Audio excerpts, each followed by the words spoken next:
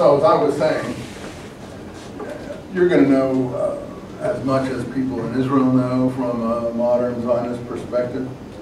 And I really do honestly think that if the people in Israel knew the kinds of things that you know here, they wouldn't have made such a mess of the recent Lebanon war. I mean, that showed the most incredible lack of sophistication, insight, ideology. Just everything was lacking on an intellectual level. In fact, I said to my kids, again, forgive me for bringing family things, that if you don't know who these people are yet too much, so you'll learn. But if Theodore Herzl, who we will study, who is considered to be the father of Zionism, I'm not sure he actually is. I think it started long before him. But he put it in a political perspective. But he died. He died suddenly. He died prematurely. Either he had a weak heart, or in his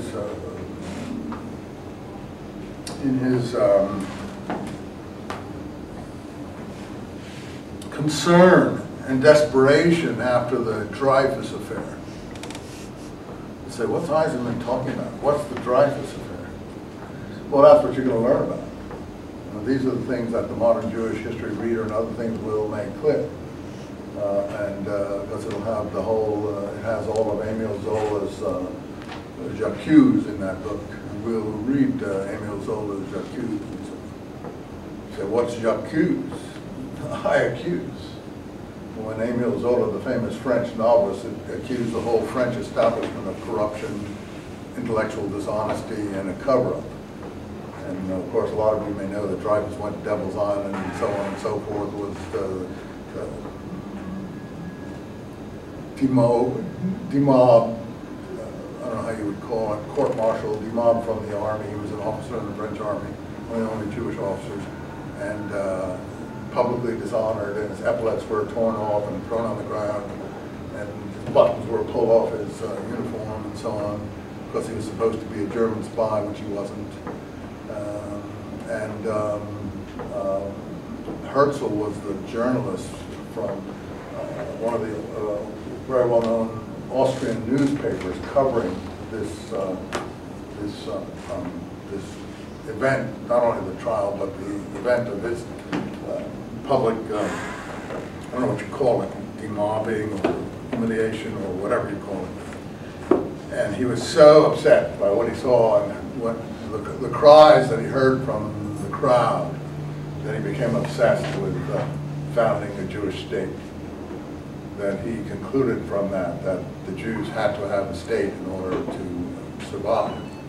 But he was so obsessed with the idea, this is around 1900 or so, 1890s, late 1890s, early 1900s, that he worked so hard that he just died suddenly about 5 years later of I guess he had a heart attack or something like that.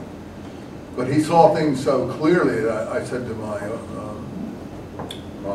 family members that if he had lived, we wouldn't be seeing these ridiculous things we're seeing now as far as the Jewish situation, because he had such a clear view of what was necessary and what had to be. And these people today don't have any clear view at all. They're just like bumbling along and lost. So it's sort of like Lincoln. America went through a terrible period after the Civil War, which could have largely been avoided if you had enlightened leadership of the kind of a Lincoln. But the most dastardly, horrendous thing that really happened to this country, and I think people are aware of the tragedy, is that he was shot 1 week after the war ended. And it totally threw into chaos all of what the effects of that war were, and it took 100 years for the country to even get it on the right, get on the right track vis-a-vis what that was all about. So, I mean, one great man, when he's removed, can cause tremendous havoc far beyond what people imagined at the time. So, Herzl was that kind of person where the Jewish people were concerned. I don't mean to wax poetic or miserable here, whichever you see it, but again, not to depress you or anything. I just read in the newspaper the other day that Herzl was brought back to Israel after the birth of the state and buried in one of the famous cemeteries there. And he, I don't know about his wife. I don't have the whole story about what happened with his wife, but I didn't know what happened to his children. His daughter apparently was in poverty or penury in Belgium on the eve of the Second World War, and the so-called Zionist movement wouldn't give her any money to help her out, and she died, I forget, in very bad circumstances. And then his son, when he heard this, he converted to Christianity, but it wasn't clear that he didn't convert back again. In any case, he killed himself the next day when he heard what happened to his sister. And Herzl's other daughter died in the Holocaust. So, there are some really tragic things that underlie these things when you, the reason I read that is they're trying to bring the bodies back because in Herzl's will, he wanted his children buried near or beside him in the Holy Land. And the rabbis were against it because of the suicide and the conversion. But I think they were surreptitiously trying to sneak them back in and into the graveyard or whatever. So it's a long, big story, but the point was, I'm not laughing at it. It was on my mind, but I saw the tragedy of that. And it's a very tragic moment for everyone. I'm not speaking about the Palestinians at the moment or the Lebanese or whatever. This is not, of course, about their history. Unfortunately, I can't deal with that. I do Islamic courses and things, but the Jews get short enough shrift as far as their situation goes. So we'll focus on them and their outlook, and we'll have to skip what the morality or immorality of things may be according to the point of view of different observers. I'll leave you to worry about the morality and that sort of thing, but I have to stick to the Jewish issue. And I can't, I'm not going to get into the Palestinian issue or anything like that, except insofar as it relates to what these thinkers were thinking about at that time. And you can fill in the rest. In any case, we're not going to come up with a very modern period, because the last thinker that we're really doing here is Vladimir Jabotinsky and Chaim Weizmann. And Jabotinsky died in 1940, before the Second World War, on the eve of the Holocaust. And Weizmann survived and became the first president of Israel. That wasn't a, it wasn't a, that's not a political office, that's just a ceremonial office, and then he died not long after that. So we're not going much past the 1940s, early 1950s. Lacker will, in the history of Zionism, he would go further, obviously, and you could certainly pick that book up. And I'm not going to cover that book, which is why I'm not like forcing it on you if you don't want to have it. It's worth, as far as having a library, it's worth having in your library. And as far as reading, there are some things in it, of course, that would be useful to know, and as background and so on. And we might refer to it. So we'll see, we'll hold that in limbo. The problem with those books, if you don't buy them right away, the bookstore sends them back at some point. So that's one of the issues. But as you said, with Amazon.com, you're just a snap away from finding these things. Okay, so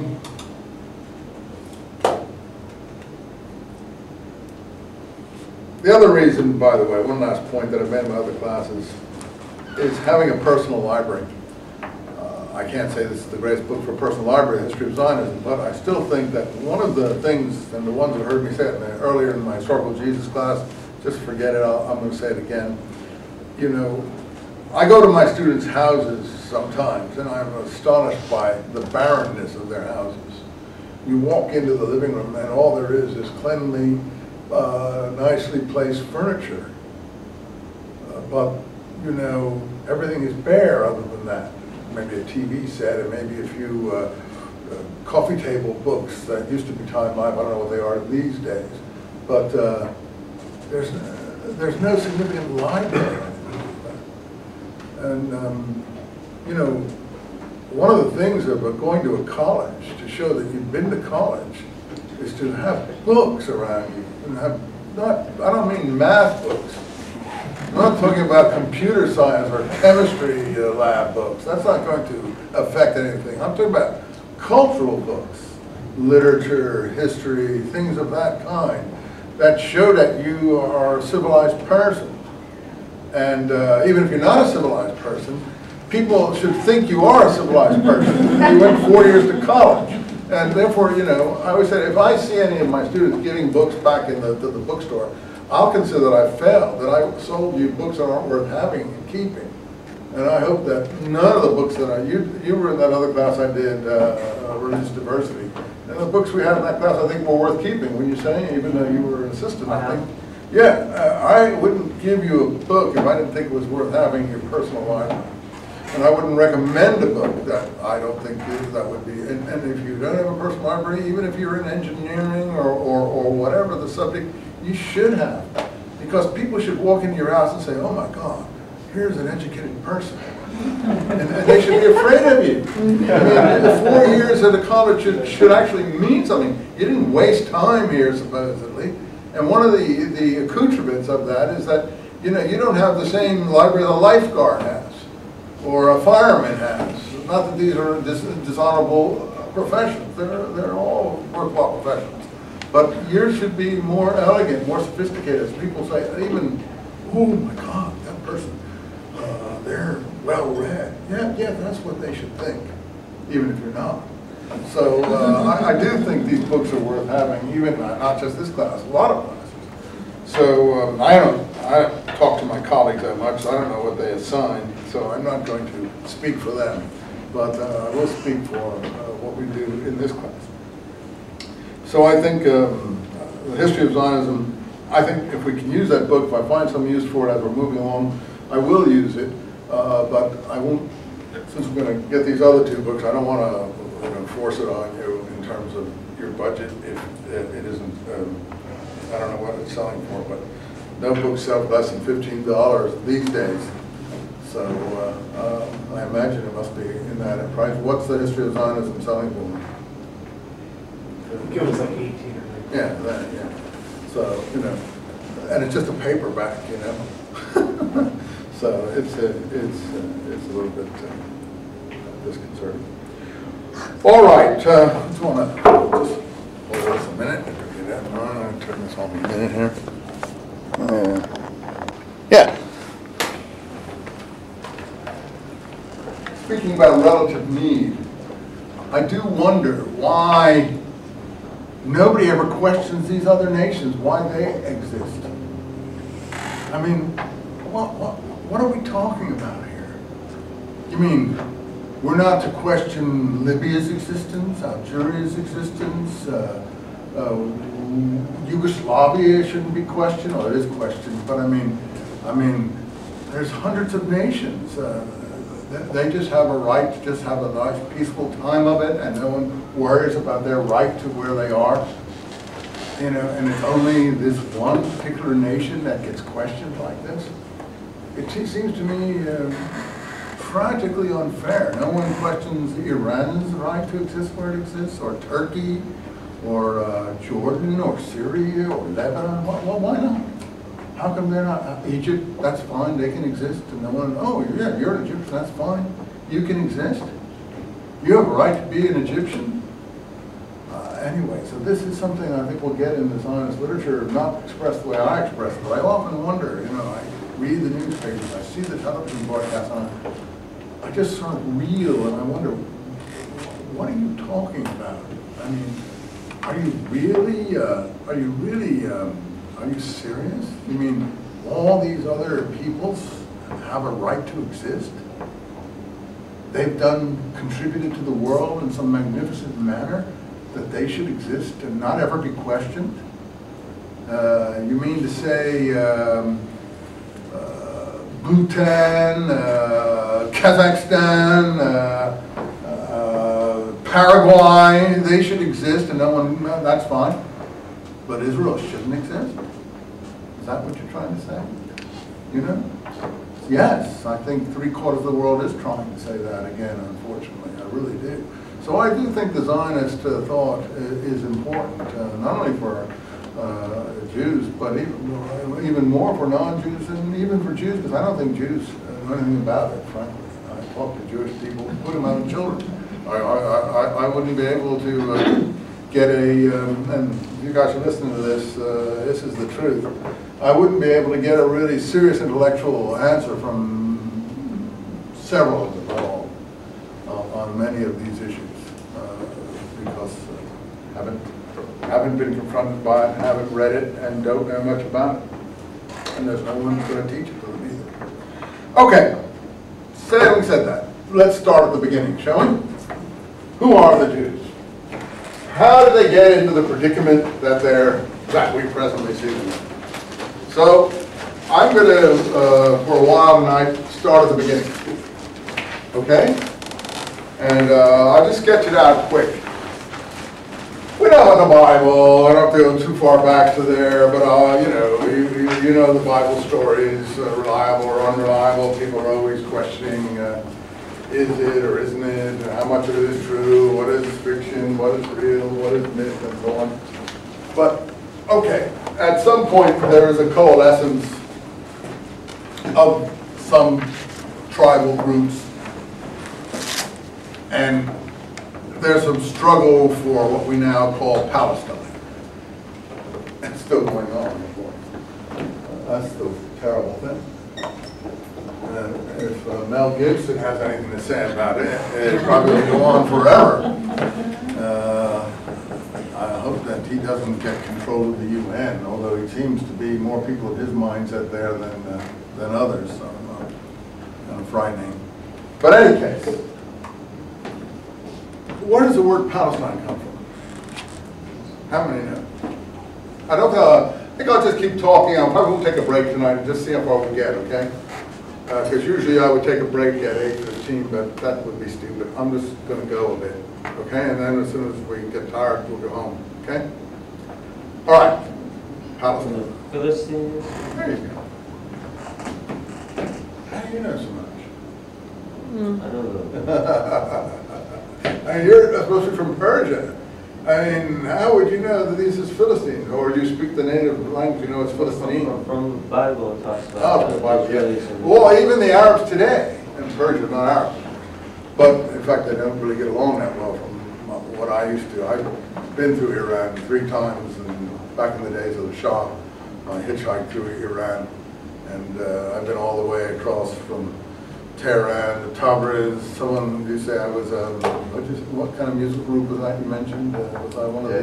No, I was really an on the road person, and I went through Iran when it was under the Shah, before the Ayatollahs and so on. And, Tabriz, Tehran, Isfahan, Zaidan, all the way to Pakistan. When things were peaceful, when you could go to these places, back in the 60s, early 60s. What makes you journey over to my country?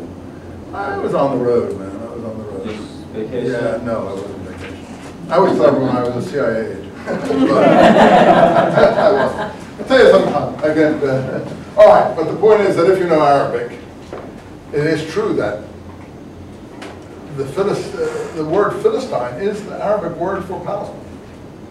The Philistine. That's what the Palestinians call themselves. And it comes from the word Philistine. He's absolutely right. From the Bible. But how did it get applied to this part of the world in the Palestine framework, in the Palestina, as it was called at one point?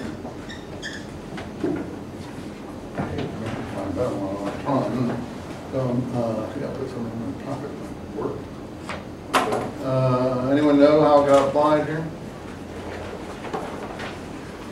Well, the Romans, when they wiped out Jewish existence there, felt that, see, at that time of Jesus and others, oh, hey, thanks.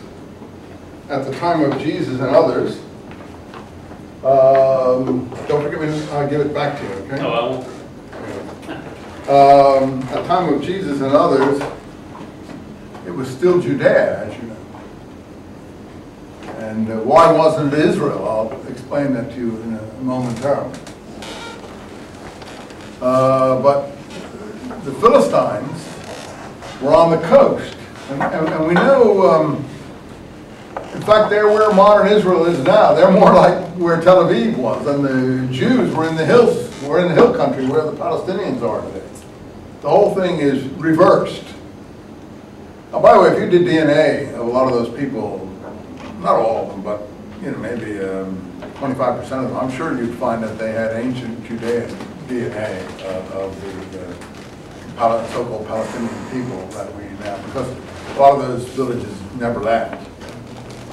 And they just get culturally swept over into different categories of culture and religion and so on. So if you did DNA, I'm sure you'd find that to be the case. In any case,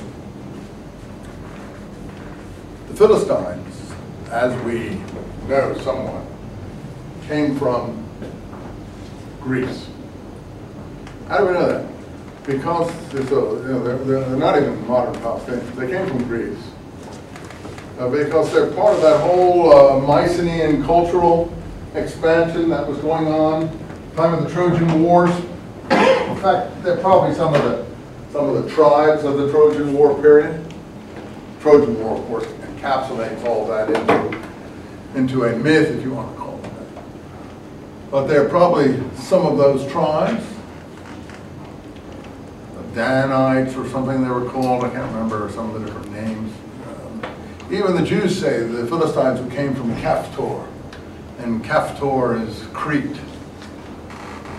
The Egyptians know them because there are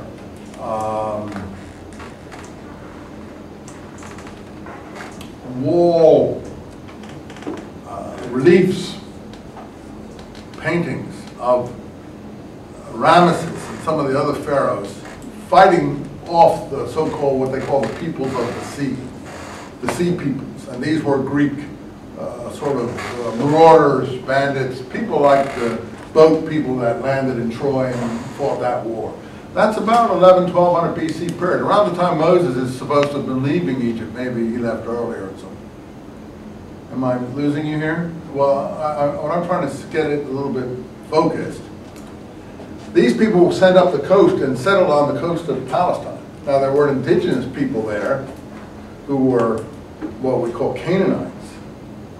But that's really a Phoenician culture. You know, what we know as the Phoenicians. They really were what we would call biblically Canaanites. So the Greek peoples came and got onto the coastal areas, particularly what we now call Gaza,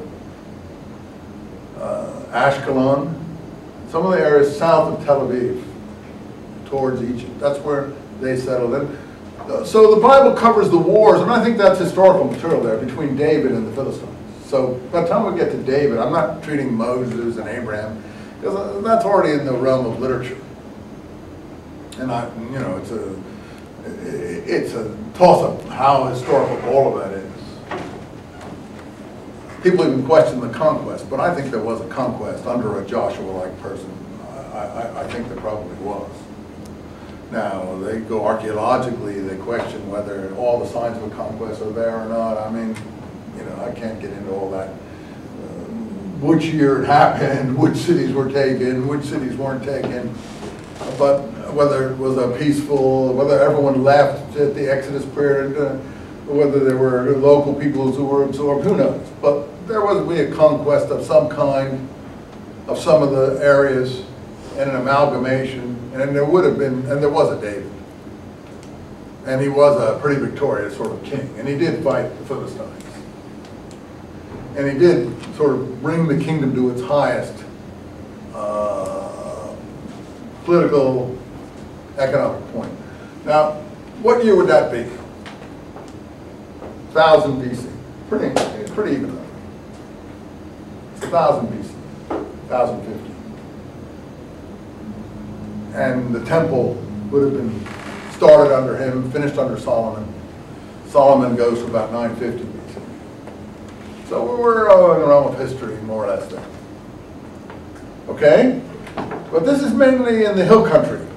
The Philistines are in control. And that's where the word Palestina comes from. When the Romans finally succeeded in wiping the Jews out, for all intents and purposes, in 2 wars. What were the 2 wars that were fought against Rome? When were they fought? 70 AD. And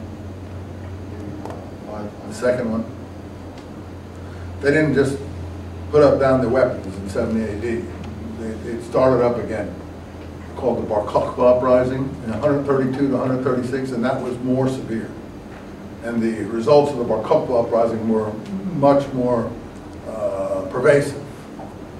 Why don't we know as much about the Bar Kokhba uprising as the 70 AD one? Because we don't have a Josephus. Josephus was the historian of the period, if you have heard of him, now you have anyway, if you didn't then, who was the eyewitness reporter of this time. And so he left us a encyclopedic, not always reliable, but encyclopedic account of that period. And we don't have that for the Bar Kokhba period. So the period that the Jewish war he wrote covers is 66 to really 73, because Masada, famous event, we wouldn't know anything about except for Josephus. All the defendants committed suicide rather than surrender to Rome. That was 73. That was also, I think, around the time of the year of the triumph in Rome.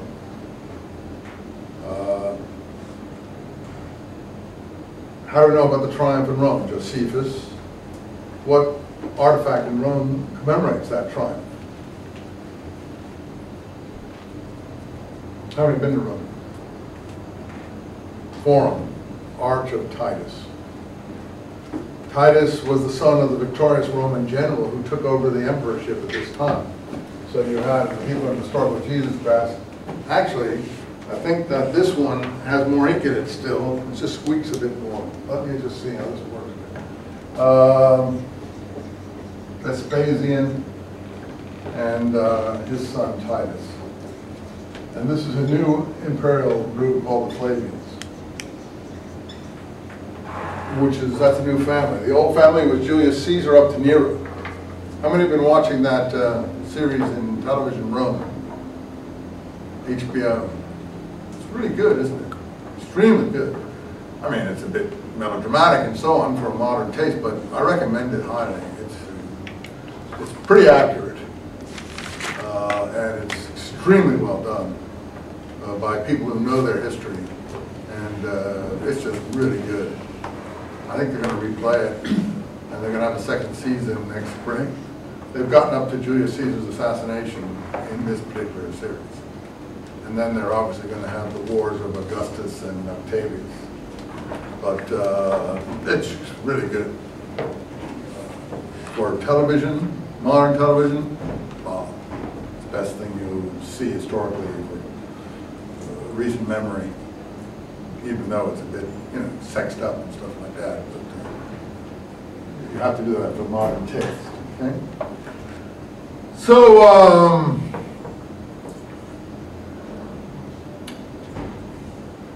the first war ended in 73 with the Masada, but there was another one under this person called Bar Kokhba.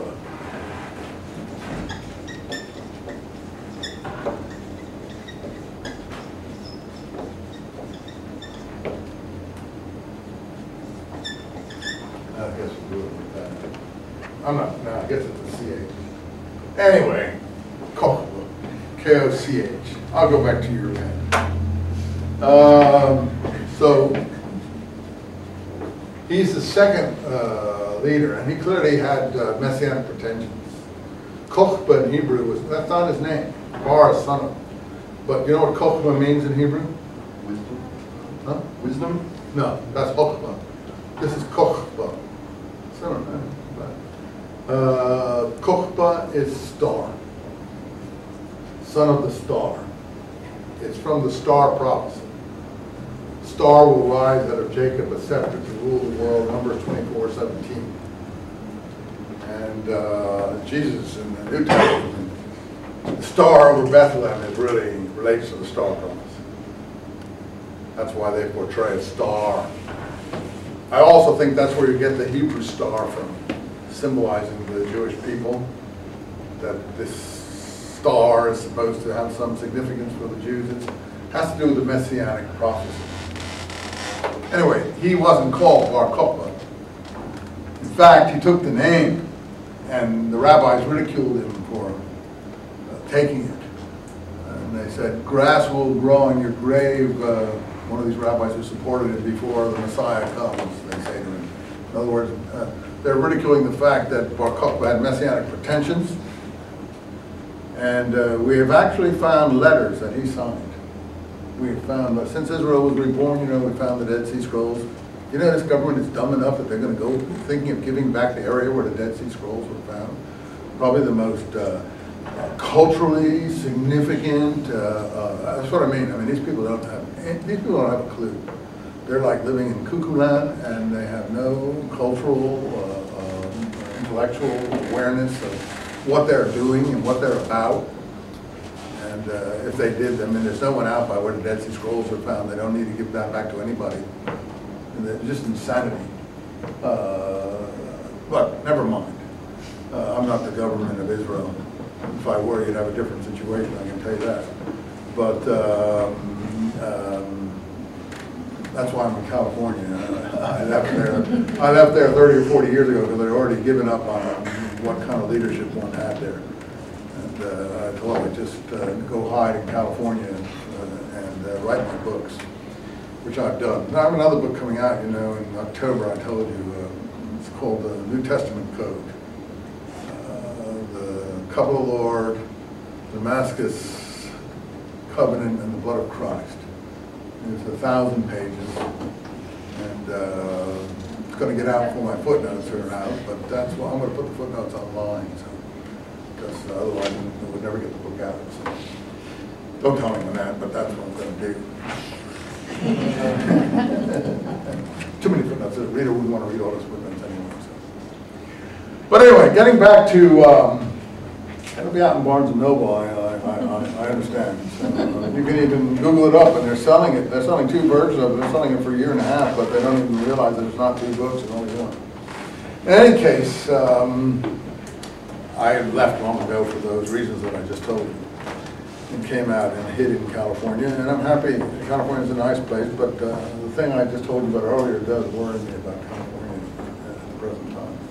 In any case, to go back to Bar Kokhba, the outcome of that uprising was terrible, and they were eradicated and forbidden to enter Jerusalem again ever, except once a year on the 9th of Ab, the day Jerusalem fell in the first uprising, and to wail, or so-called, or cry at the Wailing Wall, or whatever you want to call it, the Western Wall, depending on what you, that's where that whole tradition of the wailing at the Western Wall comes from. The Romans, after the defeat in the second uprising, not the first, forbade them to go into Jerusalem ever again, except on that one day to bewail their fate.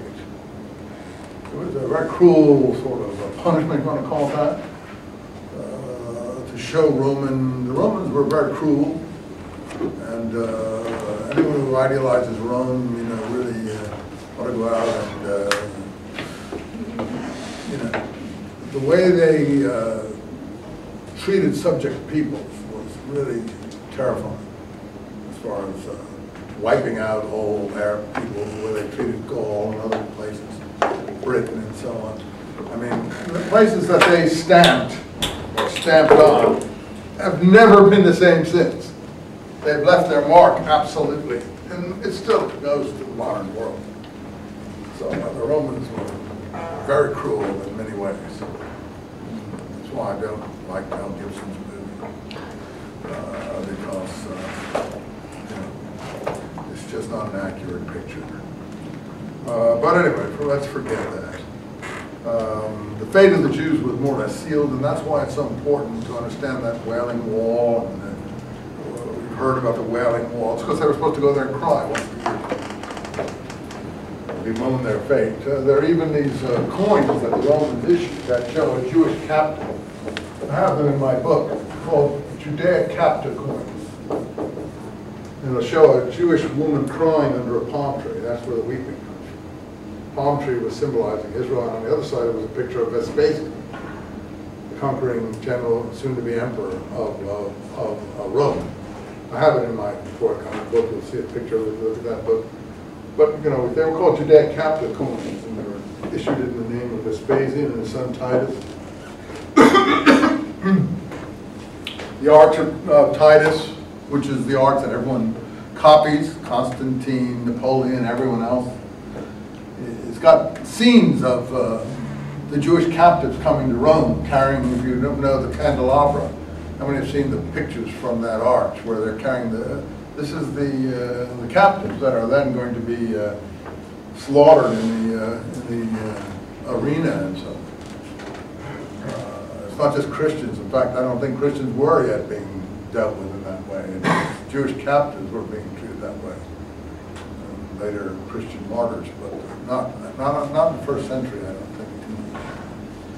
It was mostly these prisoners that they were taking in these wars, and then feeding them to the gladiatorial, other things that they were doing. They would also execute lots of people at the Triumph just for fun. Like when they had the Gallic War and they took Vercingetorix, then Caesar would have him in chains, and then they would, I forget how they did it to him, but they kept him in chains for a year or two, and then when the Triumph was held, they disembodied him or something, you know, just horrific type thing to show the triumph of Rome. That's what they did to captives. You didn't surrender quick enough. They wiped out whole cities and things like that.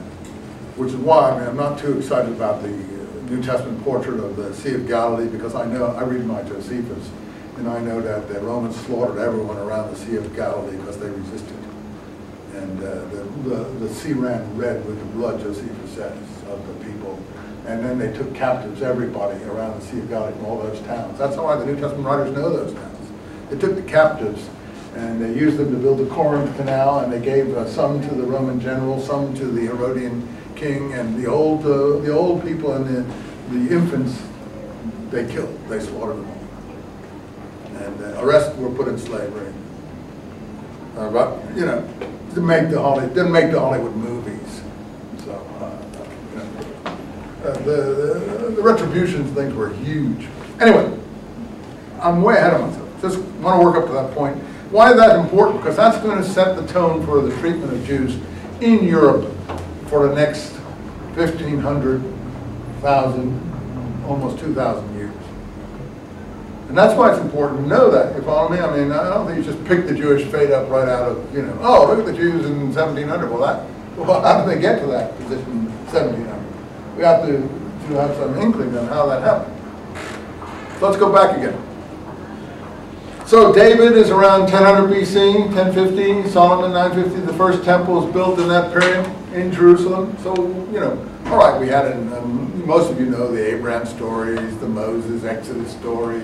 You know, you've seen Cecil B. DeMille and everybody, you know, all those stories, whether they're accurate or not, I can't say. And Joshua, most people have heard about, the conquest and so on. So I don't have to cover that, and I'm not sure how historical it all is. You know, it's literary after all. But from David on, it's pretty historical. And we've even found some archaeological evidence with David's name on it, so I think it's we can pretty much rely on that. After Solomon, they weren't strong enough to hold the kingdom together. There was always the northern tribes and southern tribes. The northern tribes broke away and started their own state in the north, because they didn't like the Davidic kingship. Well, what tribe did David come from? Because of Jesus is supposed to be the same tribe. What Judah. So that's where the word Jew comes from. Judea, Judah. But that wasn't the whole group. That was only one tribe. The rest were the northern tribes, the 10 lost tribes of Israel, as they're called. The state of Israel. But when the break came in the 900 period, the northern area was more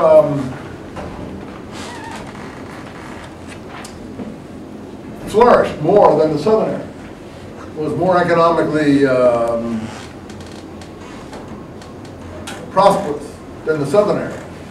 And things were looking very good for them for the next couple of hundred years. It was the south that sort of fell back into backwardness more or less. Although most of the prophets that you know in the front, if you're a Christian reader of the Bible, most of the prophets are southern prophets.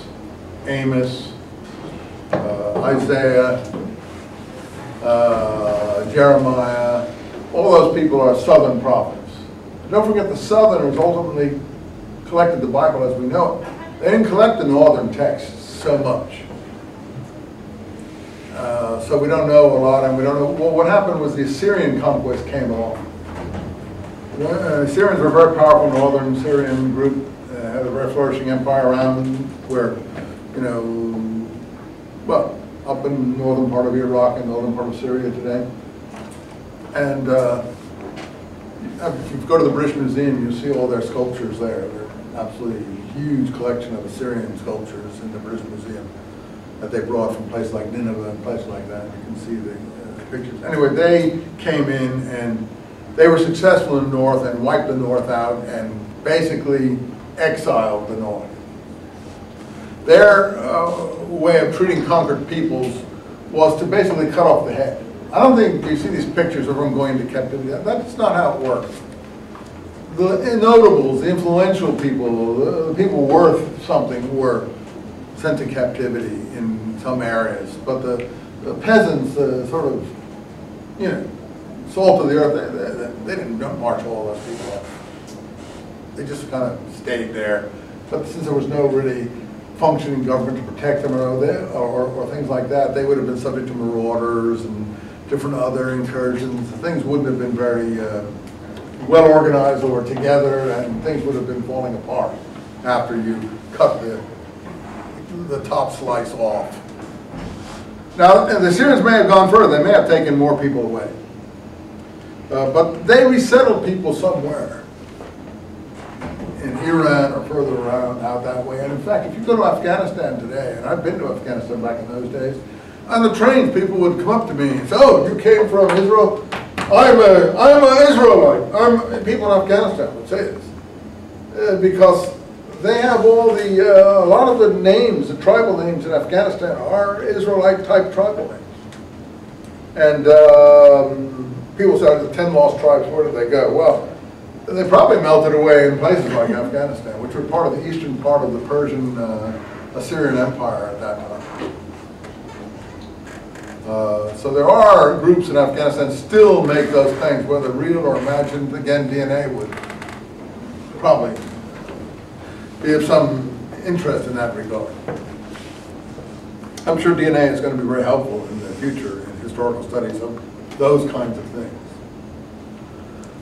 So whatever happened, the conquest of the Assyrians didn't get down to the south. The south was miraculously saved because there was trouble back home, and they left off the campaign and they went back. They besieged Jerusalem for a while, but the king of Jerusalem, a fellow called Hezekiah, had built a water tunnel, and you could go down underground and get to the water channels without having the conquerors know where they were or impede you. So Jerusalem was miraculously saved, though a lot of the other parts of the country were decimated. But the Judeans in the south then took this as something miraculous, and the prophets particularly sprung up at that time. You have a lot of prophets coming at that time, saying the north fell because of its sins and so on and so forth, and the south survived, even though it's got a lot of sins, but it survived, and then how many have read Amos? He's a prophet operating at that time. He said, Yahweh or the Lord or Jehovah roars from Zion. Zion was the seat of the Davidic family in Jerusalem. It was a small hill area in Jerusalem called Mount Zion. So when the prophets speak about Jerusalem, David, things like that, they speak about Zion.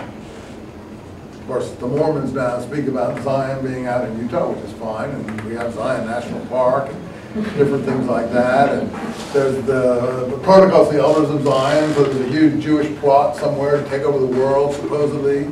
That's been proven to be a czarist forgery that they circulated and undermined socialism, which they thought had been created by Jews and was basically run by Jews, they thought, so they could then blame the Jews for their attack on socialism and things of that kind, and make it look as if there was a little, you know, a little constituency of Jews. If you know Jews, you know they don't sit and plot very much because they never agree with each other.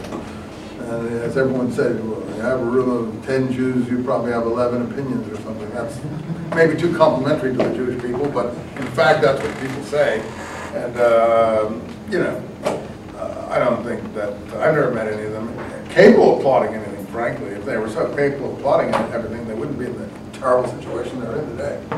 So I don't really see this plot thing as even semi-serious or even minusculely serious.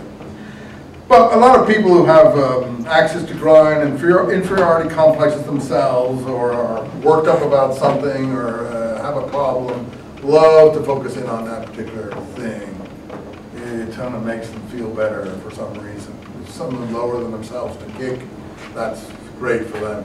So it's always the refuge of, I think, a lot of losers. Unfortunately, after World War I, all the losers got control of a country through democracy. Democracy doesn't always bring about what Bush is trying to bring about. It can bring about insane people taking over when the situation is desperate, which is often what happens. You have to have institutions to make democracy run. You have to have institutions that people recognize, care about, honor, and so on, sort of like the American Constitution brought into being. You just can't throw democracy into a country like Iraq. You see what the chaos is now. And you know who's going to come out in control. All the bully boys are going to come out in control. The people who can cut more throats, kill more people, behead more people, and you know, and when you intimidate more people. And that's what happened in Germany after World War I. So what I'm trying to say, all the losers, lost souls, bullies, and others came out of the woodwork, took over. You got the Holocaust. You know, because all the societies collapsed, and so all their maniacal predispositions came to the fore, but it became part of the government, not just down in an underclass area. Hitler is someone out of an insane asylum. So look at Goebbels. Look at these people. These are subhuman, who are calling other people subhuman, which is what the problem is. When you are almost subhuman yourself, it's great to be able to call someone else that. But in any case, what I'm trying to say is these things are beyond where we're at. Let's just go back quickly and I'll let you go. I'll just keep you a little while longer. I'll try to get up to a certain point, up to the period of the emancipation, then we'll go. Let me just go back then. So the South thought that it had survived a miracle, and this were all the prophets that you're familiar with, where Zion comes from. You know, Zion is not a plot. Zion is a beautiful nationalist sort of proclamation. What Zionism is Jewish nationalism. It's simple, no more, no less than that. And it's honored the problem is we gave it a name. And by giving it a name, then people can hate it. If you can't put your finger on something and categorize it, you then can't generate the hatred that you might feel otherwise. So when you can pigeonhole something and say, oh, the Zionists, you know, you hear how that word is thrown around now. So maybe it was sad that they used that term to express what others call Palestinian nationalism or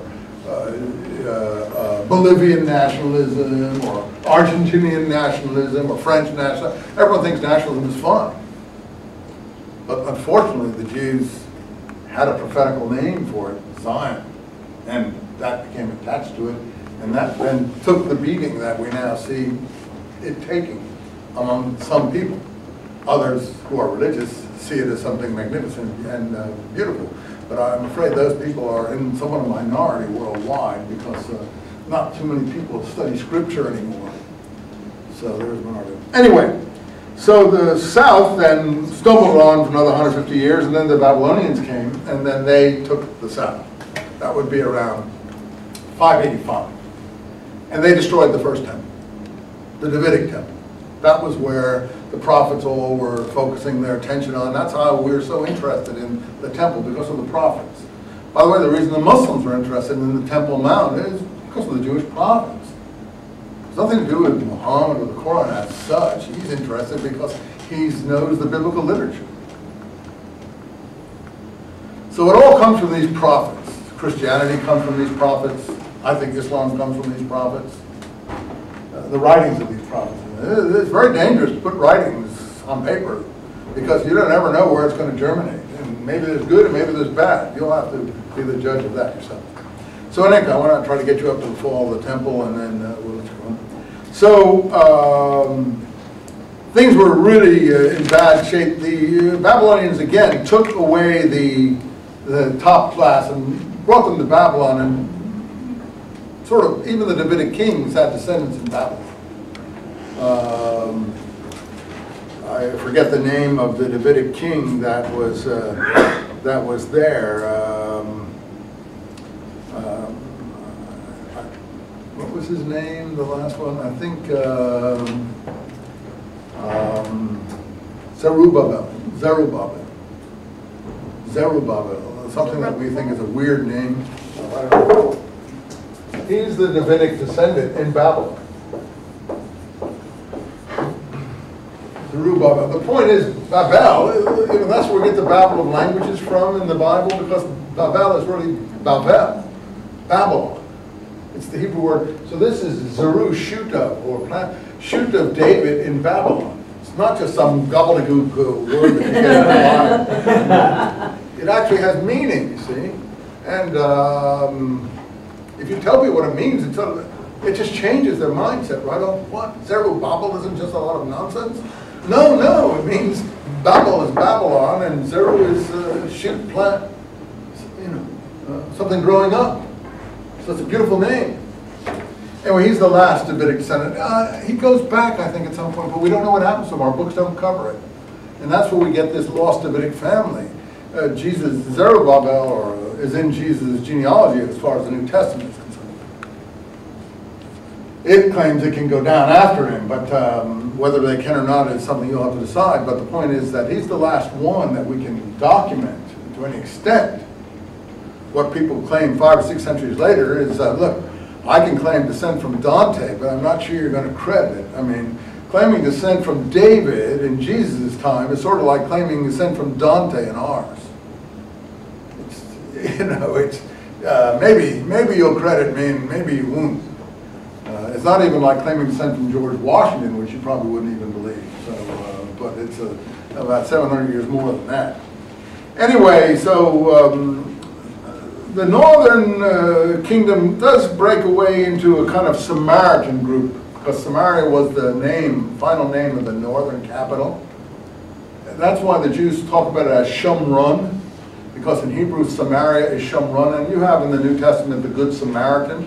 That's the northern kingdom, the name of the capital. So the southern kingdom, the Judeans who stayed there, had a dim view of the northerners who stayed, and they thought they were a kind of bastard race mixed with all different other peoples who had come in and settled there. Greek, Roman legionnaires, people like that, and whether they're correct or not, I don't know. The Samaritans have their Pentateuch, their 5 books of Moses, and they still exist. There's about, I don't know, I think there's around a couple of thousand Samaritans that still exist today, and most of them live near Tel Aviv because they don't get on with the Arabs so well. They've left where they used to live, which was Shechem. How many have heard of Shechem? Shechem is what we now call Nablus. Shechem was one of the northern areas, and I'll throw you a quick map here. I'm taking longer than I want. You want to go home, you're fed up, I know. I think, let me just try to do this. Okay. Here's Jerusalem. This is Palestine. This is the spine of mountains. This is Philistines here, okay? This is Shechem. Oh, it's really like this. And this is Samaria. Now, this is now Nablus. And the Jews call this Shomron. Samaria in Hebrew is Shomron. That was the name. Nablus. Why is Nablus Shechem? Comes from the Greek, Neapolis. Arabic doesn't have a P in it. Therefore, Pope in Arabic is not Papa, but Baba. Baba. And Neapolis is Neapolis. Constantinople comes down to Constantinople,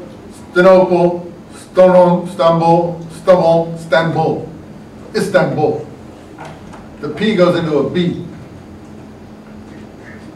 There's no B in Paris in Arabic is Baris. There is no B.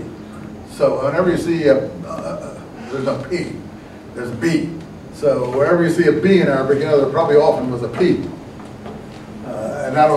So Nablus is it's a new city built on the old city of Shechem by the later inhabitants, by the Romans, Greeks, and others. That's why anyway, make a long story short, the Bible documents the return of the Jews from captivity in the 400s, 500s, 400s. The attempts to rebuild the temple, and somehow in the 400s the temple gets rebuilt. I don't want to get into all that. That's the second temple. They lived down through to the Maccabean period, which is about the 170s. They're fighting two groups of people, the descendants of Alexander the Great. One is in Syria. So over here are the Syrians, or what we would call the Seleucids. I don't want to bore you with those names. Over here are the Egyptians, which are both Greek kingdoms now, under the control of Alexander's generals. He divided it up into 4 generals before he died, or they divided it afterwards. That's where you get the book of Daniel, the 4 winds, the 4 kingdoms. The 4 kingdoms are the kingdoms of Alexander's generals after he dies. I can give you the whole book of Daniel in another class. I don't have time in this class. But you know Daniel, I can show you all of what Daniel's talking about. Because he's talking about the he-goat that comes and roars through. That's Alexander the Great. He even tells you at one point it is. And all of the division into the 4 winds of the 4 kingdoms, that's of the descendants and so on. Anyway, Palestine is under the control for a while of the Ptolemies in Egypt. This would be the 300s and 200s. The Ptolemies, you know, who's the last Ptolemaic ruler? Cleopatra, at the time of Julius Caesar. And he takes over that area and becomes a Roman province. And then she has a bad end, and his child has a bad end. At some point, these Greek people take over, and that produces the Maccabean uprising, because they're less tolerant than these people. So at around 170 or so BC, you get an uprising against Seleucid Syrian control. That's a Greco-Syrian control. And that's the second independent Jewish kingdom, if you want to call it that, led by the Maccabean family. And the Jews commemorate that to this day. What's their commemoration called? Hanukkah. What does Hanukkah mean?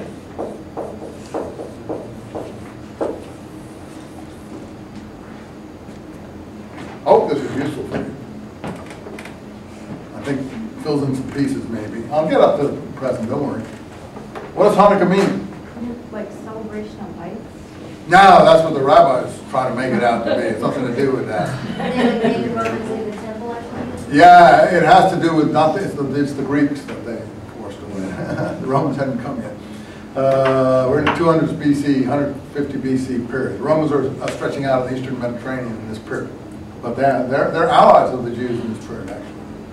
Jews, it's in the Maccabean books if you read it. It's in the book of Daniel if you read it. You'll see that the Romans defeat a Greco-Phoenician fleet in the Eastern Mediterranean. in this period. It's mentioned in the book of Daniel. In any event, Daniel's writing around this period of time of the Maccabean uprising, even though it looks like he's trying to make it look like it's a prophecy book, that it's a 5th, 6th century BC, but it's not, it's the 2nd century BC. In any case, that's another class. But a lot of people love Daniel, and therefore I mentioned him. How many of you have read Daniel in this class? Yeah, a lot of people love Daniel. And, he's really interesting literature. The rabbis don't put him under prophets because they don't consider him a prophet. They consider that literature. They're frightened of Daniel. Because Daniel is a new form of writing. It's what we would call apocalyptic. And rabbis don't like it. And therefore they took him out of the prophets. So if you pick up a Christian Bible, you'll find Daniel in the prophets. You pick up a Jewish Bible, you'll find him in the writings. So they just don't like Daniel. They got it against him for some reason. Because the spirit of Daniel provoked some of these uprisings, and also the Messianic movement that ended up in Christianity to some extent. There's a lot going on there. In any case, Daniel is functioning around the time of this Maccabean uprising. You may have heard of that, but if you haven't, it's led by Judas Maccabee. And that's why the Jews take the temple, and it had been, paganized. It had been in ruins. The Seleucids had decimated it and put a statue of the Olympian Zeus up in there. Purified the temple, and that's where Hanukkah gets its name from, the rededication. The Jews call it Festival of Lights because they light candles and stuff, but it's nothing to do with lights. It has to do with, Hanukkah is the rededication of the temple by Judas Maccabee. That's what it is. It's a totally nationalistic festival. Completely. And Jewish independence, therefore, flourishes. Josephus covers this, you can read it. But this will go down until the coming of the Romans the next century.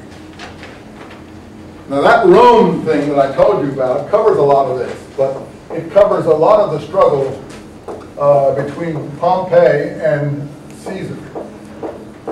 Two Roman generals who are vying for control in the 70s and 60s. And Caesar wins the civil war.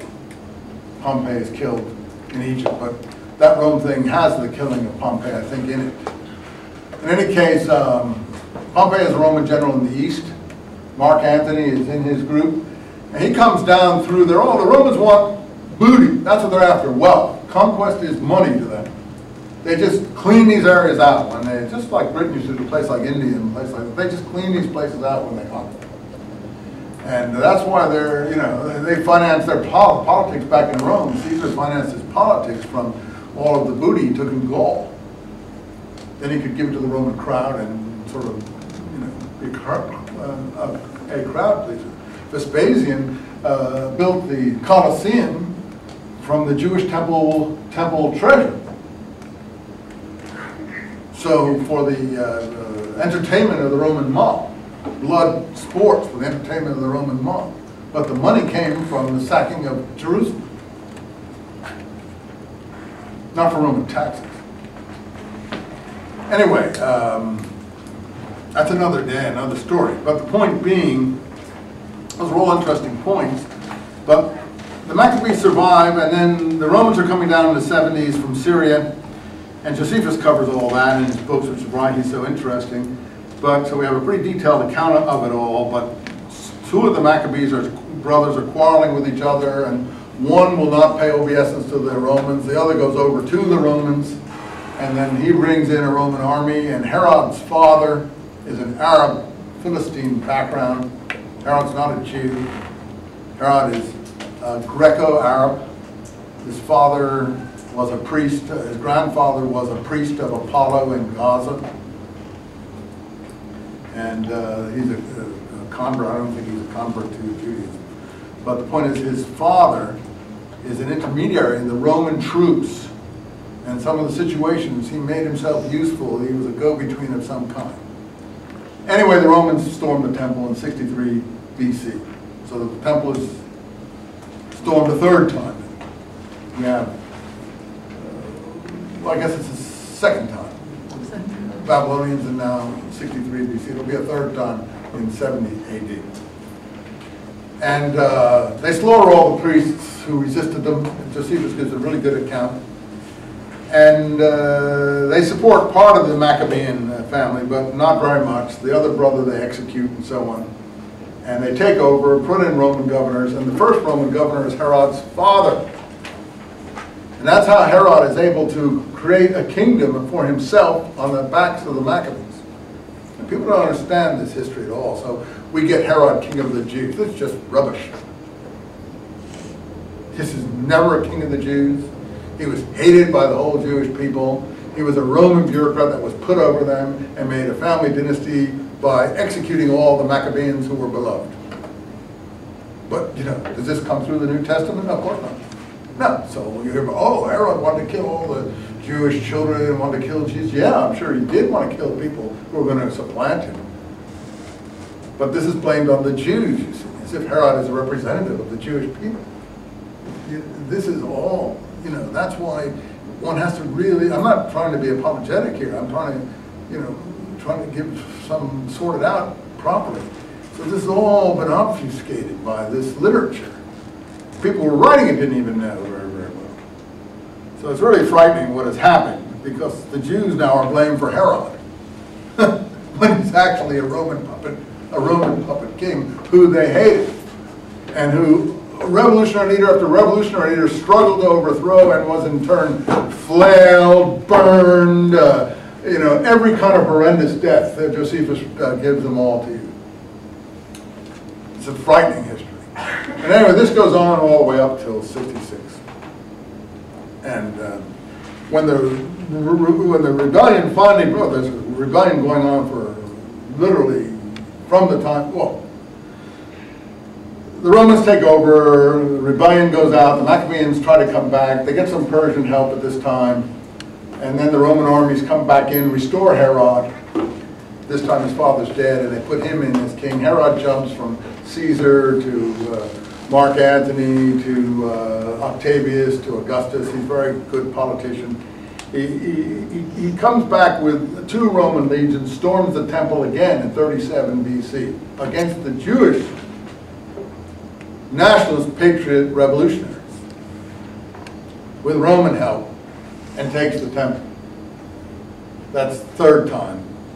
And then, of course, he kills everyone that resists him.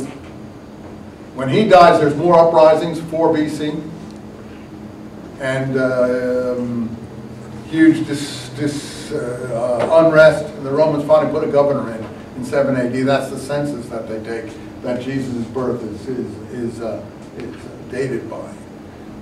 That's in Josephus, 6 to 7 AD. They make a census because they've taken over the country totally.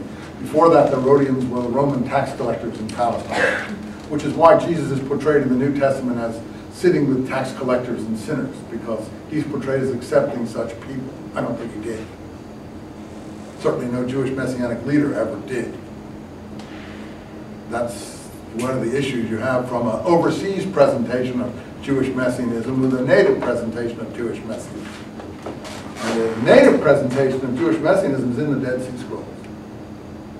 So the Dead Sea Scrolls are sort of like something that we discovered in 48 in the caves along the Dead Sea, which are like a time capsule into the past. But these are actual records that were put in the caves at the time of the war against Rome in 70 AD. And so they give you a history of the period. It's hard to decipher, obviously, but it can give you a picture of the period which has not gone through the editorial processes of the Roman Empire. I don't want to hurt your feelings, but the Gospels, as we have them, have gone through the editorial processes of the Roman Empire, which is why Roman governors are portrayed fairly, not neutrally, even positive. Herod and Herodian kings. Herod doesn't want to kill John the Baptist. A woman does a sexy dance and gets him to do it. Well, yeah, only Josephus has the real story. Herod killed John the Baptist because he was afraid. He was so popular among the people that the people would do anything he might suggest, and he thought that he would suggest a revolt, and therefore, lest he be sorry afterward at his kindness, he had John executed, and nothing about a woman dancing or anything like that. So, you know, this is the history you have to weigh. It's tough stuff. I'm going to do it in my historical Jesus class with you guys. It's very few people deal with it. Jews don't know it. Christians don't know it. Muslims certainly don't know it. So we're in a huge well of ignorance. But for a start, even though Josephus is a I don't know what to call him, a scumbag, he still gives you the history of the period from his own perspective. And he has an encyclopedic control because he was a Roman interrogator of prisoners. He'd gone over to the Roman side and he knew everything. He was an intelligence officer. And he lays it all out, and he's got a huge, I mean, we know more about this period from his writings than we know about any period since, until maybe about, 16, 1700s, when we get into serious printing and printing presses and written history. But, I mean, we have a vast amount of information from his writing of this one period, interestingly enough. Okay, in any event, I'm losing the focus, but the point is Herod is there, the people are against him, they're against his descendants. He's executed all the Maccabeans. The few he hasn't, the last Maccabean priestly claimant, the people wept when he put on the high priestly robes, because the Maccabeans were priest kings. And he was, I think, 13 years old or something like that, and Herod then took him down to his pool in Jericho and had him drowned. Because he knew what the people wanted. When Herod died, according to Josephus, he ordered that his followers to take all the principal men, put them in a stadium, and execute them, so that they would be crying at his death. That's where you get Herod wanted to kill all of the Jewish children, I think. The point was that the successors realized they couldn't do that, or they would be in serious trouble, so they didn't do that. But that was what the orders that he left. Sort of like the closest thing to Herod would be Saddam Hussein. That's about where we're at with Herod. Okay, so the Jews do struggle against Roman rule. Finally, they revolt in 66 after a whole series of cruel Roman governors.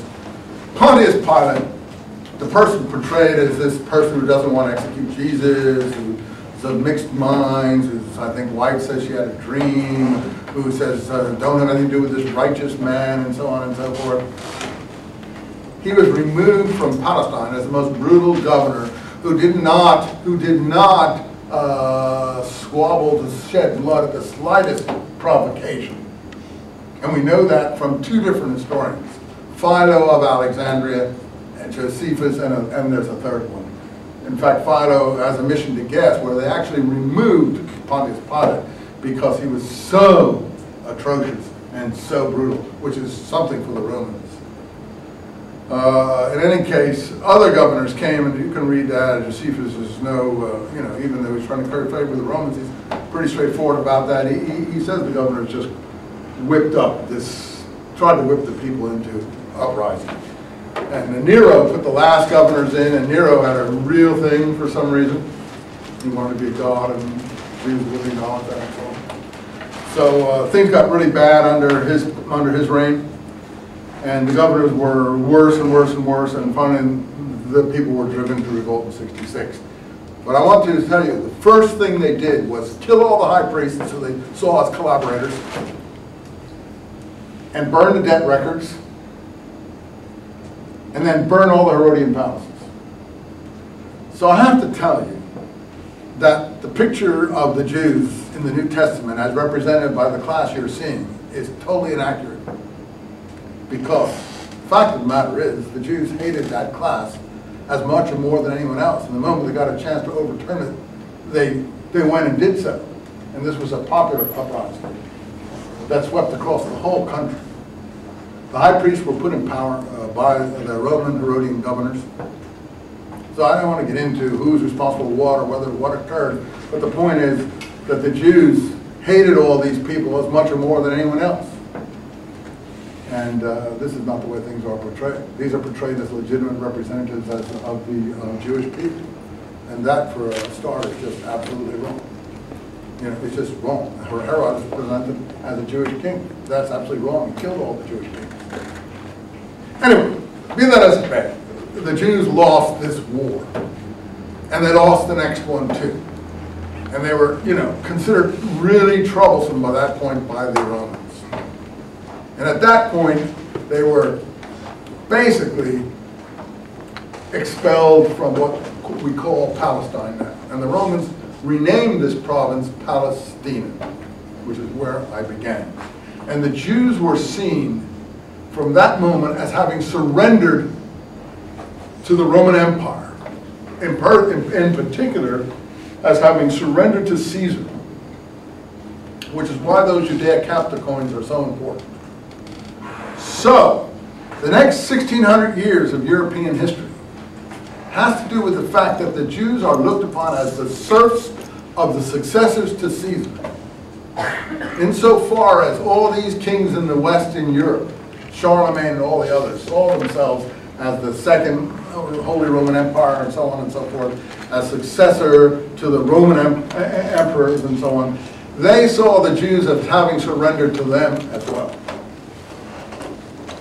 And there were certain restrictions put upon the Jews that we'll cover next time in the Christian period, when the Christians basically took over the Roman Empire after Constantine in the 300. Restrictions having to do with not being able to own land, not being able to serve in the army, not being being basically, as I said, serfs of the crown, so the money they made could be taxed directly to the royal authorities, so that the Jews could be used as a kind of sop or sponge to soak up money from the people, so that the aristocratic classes could in fact benefit from this kind of situation and wouldn't be blamed. So the Jews were not allowed to participate in the trade guilds. They were not allowed to be artisans. And so they were forced more and more into these reprobate trades.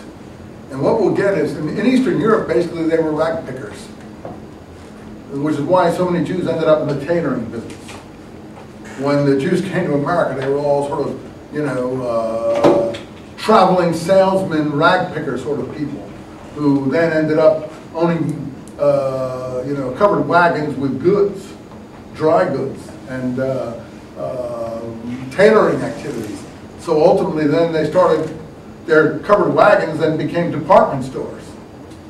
So then it became Macy's, Bloomingdale's, Goldwater's, you name it. Every big city in America has a Jewish department store sitting in the middle of it. I forget what the one is in Columbus, Ohio. I used to know the name of it. But everyone, Goldwater is a convert from Judaism. He's in Arizona. And over and over and over and over and over and over again. That's the weird thing. And then, of course, finally, Levi's trousers out at the time of the gold rush in San Francisco, because they were in dry goods. That was the only profession that had been open to them. And so they made the trousers for the guys who were digging the gold, and now I guess 3/4 of you are wearing Levi's trousers. Anyway, we'll stop there. Pick up there next time. You start reading Mendelssohn. He's going to try to get the Jews on the right track again in the 1700s. But we'll pick up a little bit before that, and we'll deal with the book situation next time. Okay? Hopefully I didn't keep you too long. I'll turn this thing off. Wait. Let me get this thing off if I can.